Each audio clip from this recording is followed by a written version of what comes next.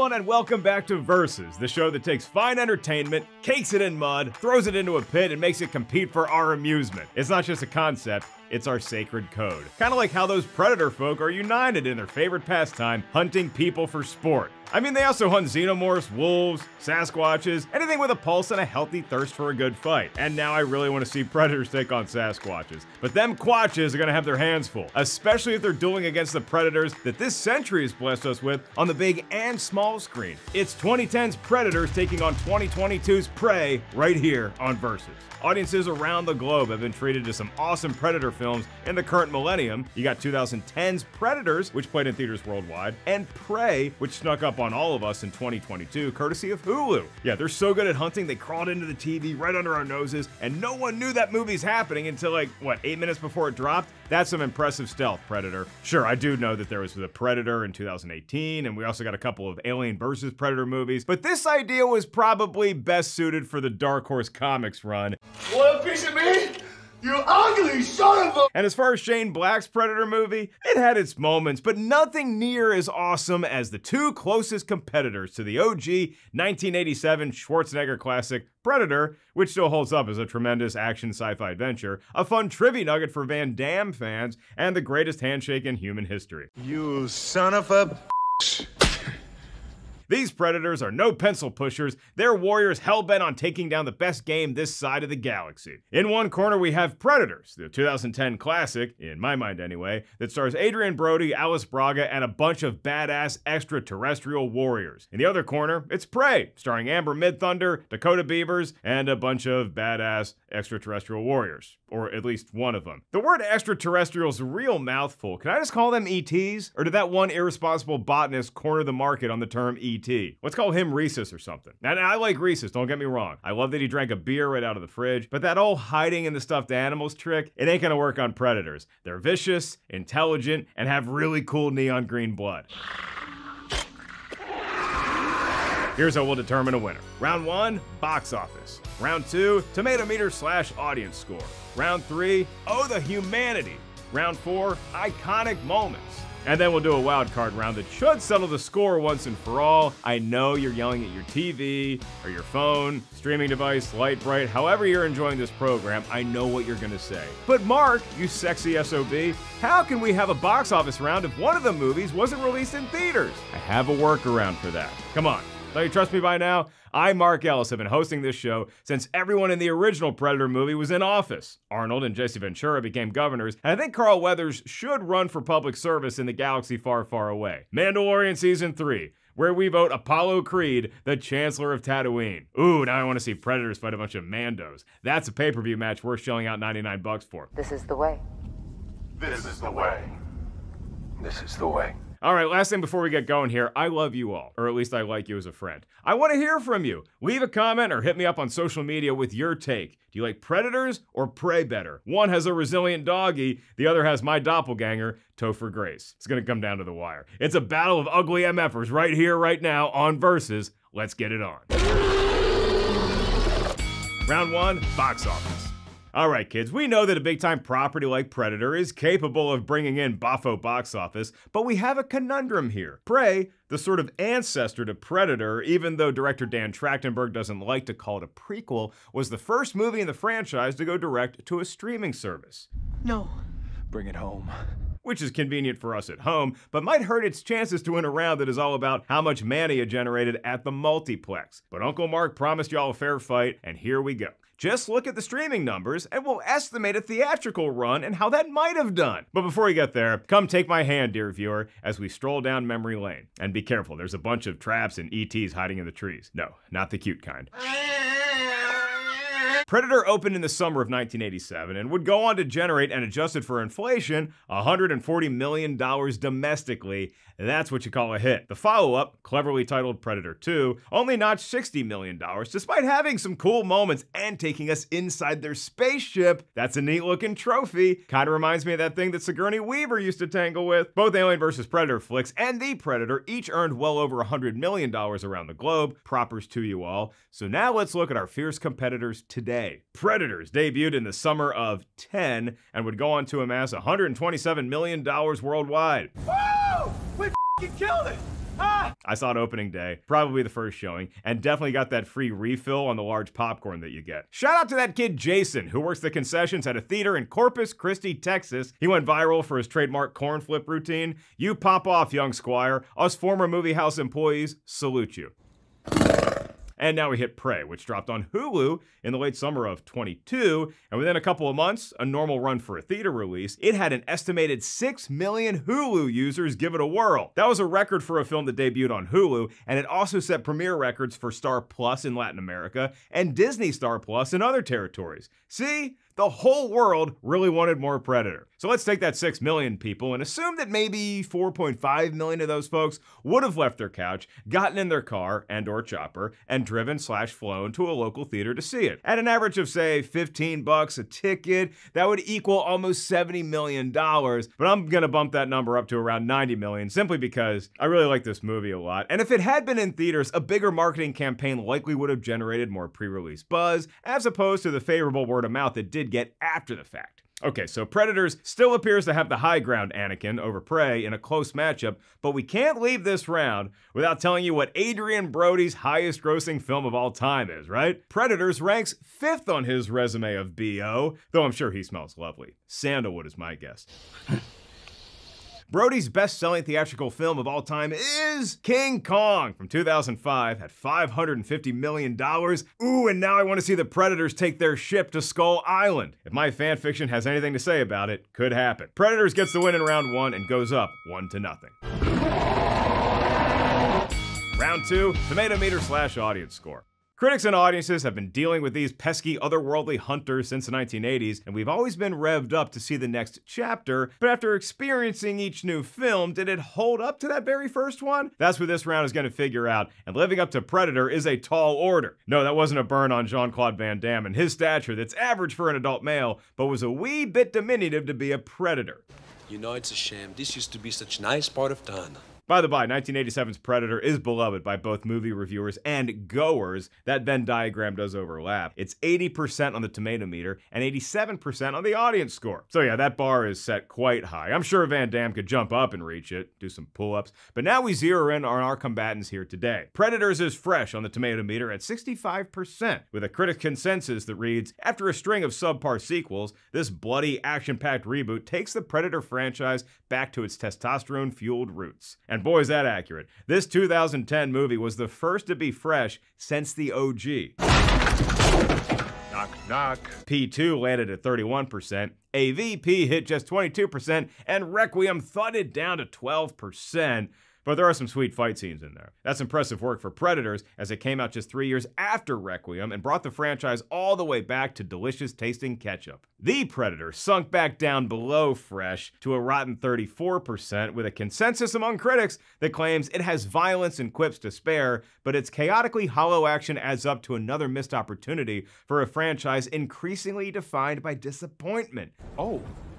Did all or most of those wacky predators, humans, whoever die for nothing? Once again, we needed a big turnaround in short order, and 4 years later, Prey hit the sweet spot. 93% on the tomato meter, that's a team record. Did you want me to give you the critics' consensus? It's right there on RottenTomatoes.com. Super handy, and it reads, this rare action thriller that spikes adrenaline without skipping on character development, Prey is a Predator prequel done right. Well, there you have it. That's a big lead for Prey as we head to the audience score side, where Predators will hope, or pray? For a miracle comeback. Oh boy, oh no. It's rotten with the audience? With you? The people that tuned in? What happened? Did I annoy y'all in the theater with my incessant cheering and popcorn crunching? Look, I chew my corn as quiet as a mouse, as silent as an electric vehicle starting, as dormant as Arnold lying in the mud, waiting to sneak attack an ET. Predators is 52% rotten with the audience, so I can call it fresh adjacent, but I'm not happy with you. Any of you. Y'all better behave when you saw Prey, and the audience score for that is, all right, it's 73%. That's fresh, but come on, gang. I know you're at home. Get off your phone. Pay attention to Prey. There's a bear fight, for crying out loud.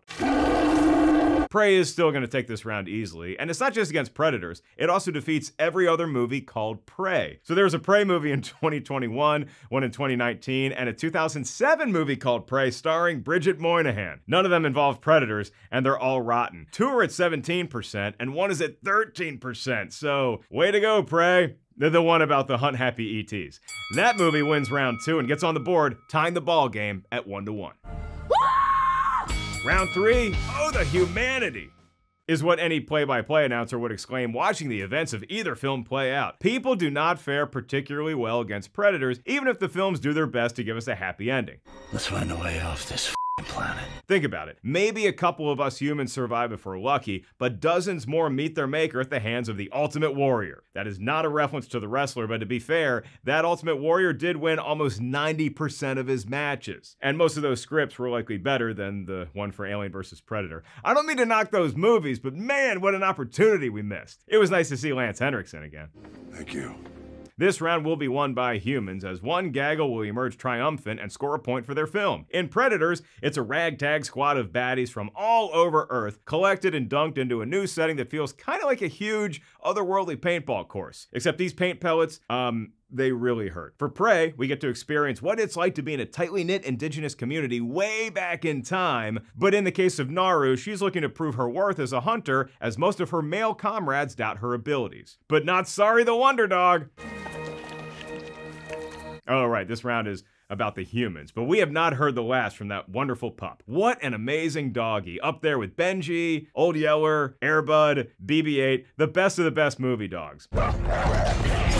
Dakota Beavers stars as Tabi, who is next in line to lead his people and is the best warrior going in the village. As such, he does see the potential in Sister Naru where others don't. She can hunt, track, but can she come up clutch at the moment of truth? With some help from Sorry she can. Okay, I really love the dog. Also shout out to Dane DeLiegro as the Predator in this film. What a workout he went through. According to the 6'9" actor, the head cheeses on Prey wanted a leaner, more athletic, even balletic version of our villain to terrorize the local Earthlings. He lost 25 pounds, trained in parkour, which is extremely dangerous. Never try it, especially if you're as tall as an NBA power forward, but the hard work paid off. His movements echo that of a feral cat, perhaps a panther, and that quickness serves the Predator well against Tabi, another skilled hunter in Wasapi, and a host of brazen French trappers. To be honest, the French folk helped move the story, and it was okay. It's kind of like Nutty Lawrence Fishburne in Predators. Ooh la la.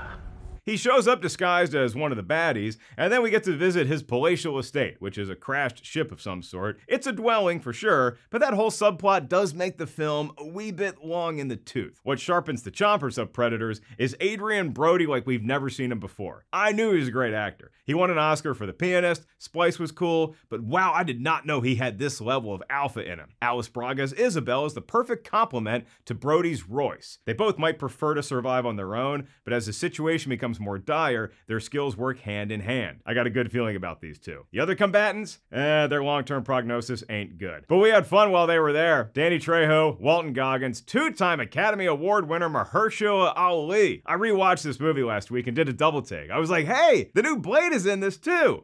Looking good there, boss. Louis Azawa Changqian is finally suited as Hanzo, Oleg Taktarov is brawny brawler Nikolai, and of course, who could forget me? I mean Topher Grace as Edwin. Why is he in this group? The kid from that 70s show and friend of the hit podcast Rotten Tomatoes is Wrong is now one of the fiercest creatures on Earth? Well, watch the movie. Plus, he provides some solid comedic relief without torpedoing the tension. That's a delicate balance, and Topher does it with grace? That is really, really poisonous. What sways me towards Predators in this round is the emergence of so many different looks for a Predator. We got your Scouts, your Super Predators, their fun Falcon companions. Oh right, I can't count animals in this round. Sorry, spiky warthogs. And we get the Berserker Predator. They're like Chex Mix. It's all pretty much the same, but different flavors. Try the bold one. That's my favorite. Oh, thank God. I'm so excited that tremendous actors like Amber Midthunder, Dakota Beavers, and Michelle Thrush, as the mother of Naru and Tabi, get some good run in Prey. But Predators puts its cast in a more dynamic setting and gives them more places to stretch their legs and employ their personalities. Plus, Lawrence Fishburne and his weird house. You in my house, mother. I'm leaning slightly towards Predators in this round. They all get the point, and the 2010 flick goes up on its younger sibling, 2-1. Finally found me, huh, big dog? Round 4, iconic moments. We love these kind of Alien, Predator, to a lesser extent Alien vs. Predator movies for many reasons. They provide us with budding stars, established A-listers, professional wrestlers, and of course loyal canines. But what we're really buzzing about as we exit the theater or turn the lights back on at our own house are those exceptional sequences so thrilling that they etch themselves into all-time science fiction lore. The scenes that make kids believe they could hold their own with a legendary hunter species like a predator, and the moments that make us adults feel like kids again. Even though these movies are usually rated R, I think I saw the first Predator when I was like 5, and look, I turned out okay. If it's memorable parts of a film you like, Predators does not waste any time. It literally starts with badass Adrien Brody falling from the sky as he's waking up, pulling a chute just in time, and then he meets some other ne'er-do-wells in the same situation like Danny Trejo, and then he teams up with Alice Braga. Prey also has a formidable punch up top as the visage of a spaceship matches perfectly with the lore from Naru's people. Both lead characters get tossed into their new life's purpose rather immediately, and the punch helps both flicks find their momentum quickly. What's wonderful about Predators is the title. If you look closely, you see an S at the end of that word, indicating plurality. As in, we got multiple predators, and they come in all sizes. Your medium ones, a large monster known as the Berserker, and even Lawrence Fishburne cosplaying as a lethal killing machine, so the real ones don't off him. I'm alive. That Morpheus, always one step ahead of the game. The reveal of just what we're up against is always a treat in these films. It's like baking cookies. It sounds easy, but you can actually mess it up real easily. Luckily, both Nimrod Antel and Dan Trachtenberg, their respective directors, Pillsbury Doughboyed us some tasty reveals. Naru and Tabi think they're hunting a lion until we see some familiar tracks. And in Predators, Royce, Isabel, and the gang descend upon a campsite that functions as both a nice bachelor pad for predators, to hang out and get away from their families for a bit, and it's also a good trap for nosy humans. But what we really care about is the full force of our beloved antagonists on display. The fight between Hanzo and a predator is one of my all-time favorites in franchise history. It's well shot, brutal, and shows a sense of samurai warrior respect between two worthy foes. These predators respect their adversary, and this latest crop of game they imported from planet Earth lived up to the task. Adrien Brody's Royce ends up tricking his foe and employing every kind of weapon along the way in his quest to survive. It's almost like the humans who grew up playing the game Mousetrap have the best chance of living to see another day when battling a predator. Lots of traps, trickery, tomfoolery. You ain't winning a street fight against these things. Just ask anyone in Predator 2, which does take place in the streets of Los Angeles, so you gotta get pretty creative. I'm here, kill me. Come on. And it doesn't hurt to borrow some ideas from previous humans who've had success against this warlord species, even if technically Prey does take place hundreds of years before the OG Predator. Both Naru, and then centuries later, Arnold Schwarzenegger's Dutch, discover that coating themselves in mud disguises them from the infrared vision that predators use to hunt. Hey look, every ET has a weakness. Predators can't see in mud, the Signs aliens are allergic to water, and Alf couldn't resist cats. He's quick. I'll give him that. Do you kids understand Alf references today? It's hard to convey just how huge he was in the late 80s. He was a great show, and he's a first ballot Hollywood Squares Hall of Famer. Anywho, I give the slight edge here to Prey. Both films have some real epic sequences towards their climaxes, and as much as I adore the variety of showdowns in Predators, something about Prey getting back down to muddy basics really tickled my fancy. Naru sets up a wicked awesome bank shot that would make Larry Bird smile. It's kind of like when Happy Gilmore sinks that putt to beat Shooter McGavin, and I'm always down for muddy protagonists. Is that mud or is that quicksand? I can't tell. Either way, it would kill me and sadly Atreyu's horse in the never-ending story. I feel bad I went there. But sorry the loyal dog hero survived this movie, and there was much rejoicing. Prey should feel great about that and this breaking news. It's gonna win round 4, earns another point, and ties the match 2-2. And now it's time for the wild card round, Legacy. I know, you hear the term legacy and you say, Mark, you're so cute, but these two movies aren't old enough to drive a car. How can they have cemented themselves in the pantheon of great sci-fi already? Well, they're on their way to doing that, but here I'm looking at the legacy as it pertains to reviving a primo name brand property that was thought to be moribund until they injected fresh life, innovative new ideas, and blood. Lots of blood, along with some well-timed nostalgia into the mix. Predators arrived a few years after AVP Requiem, and it was clear that the big baddies needed a clean slate. So what better way to erase the chalkboard and start a new semester than on another planet? We're gonna need a new plan. But get this, the concept of tossing a gaggle of fearsome individuals into the fray might be the gift that keeps on giving. Every few years, we could have gotten another adventure with a new set of scary folks battling an even more frightening species. You know how everyone can't wait to see who gets cast in the latest murder mystery from Rian Johnson? People love yelling out names of viable contenders. The Rock, Keke Palmer, The Muppets. Well, Predators share some DNA as a whodunit simply because these folks are also coming together under mysterious circumstances and are finding out who they can and can't trust. For example, Topher Grace's doctor. Is he really that? Or is there gonna be a twist? And to think, I was rooting for him in the movie Win a Date with Tad Hamilton. Unfortunately, Predators loses some points for not being able to build more upon that premise, as the next movie we got featuring the ginormous hunter was The Predator, and it was back on Earth. It was a cool team, some fun to be had, nowhere near as awesome as Nimrod Antel's 2010 yarn, a concept dreamt up by Robert Rodriguez in the 1990s as mouthwash for the disappointing Predator 2.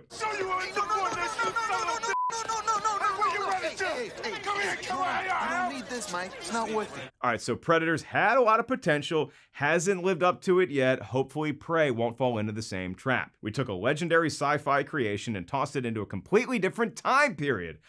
We could keep doing that all the live long day. The Predator left something to be desired. We may not have known it would be switching up the age in which the events take place, but now I want a Predator film set in every century. King Arthur and his knights go after one, Cleopatra ordering her Egyptian guards to check out that weird light in the sky. Jesus Christ and his apostles could stumble upon a predator, and you could even call that movie Prey 2. Is tea it hot? And let it fly. Ow! It writes itself. I'm giving you billions of dollars in ideas, Tinseltown. Make good on it. In terms of honoring the foundational Predator film from 1987, both these newer takes delivered in different ways. Predators has the reveal that Isabel is actually familiar with the Guatemala incident and recounts the one survivor, Dutch, aka Arnold, aka the guy so traumatized by that mission he became a cop that teaches kindergarten,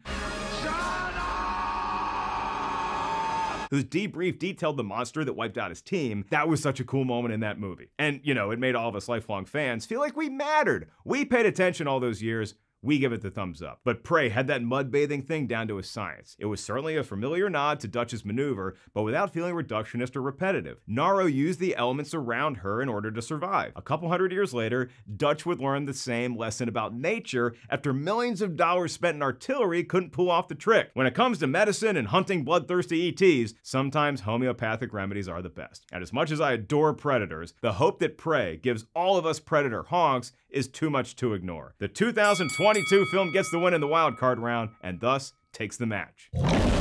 Woo, what a tough battle today. Predators versus Prey. I feel like I had to choose between my own children, except I don't have kids. But if I did, I'd get them started on Predator movies early. And Prey, maybe that'd be the first one I show them. Maybe you go in chronological order according to canon. Did any of you parents do that with Star Wars? You show the little tykes the prequels first, then Solo, then Rogue One, then the classic trilogy, and so forth? Let me know how that goes. And of course, hit me up on social media at Mark Ellis Live with your favorite Predator movie ever. Which time period should they visit next? Or should we head back to a new planet with brand new campers? Thank y'all for watching Versus. Until next time, I'm your host, Mark Ellis, and I ain't got time to bleed. No, actually, I have a lot of free time.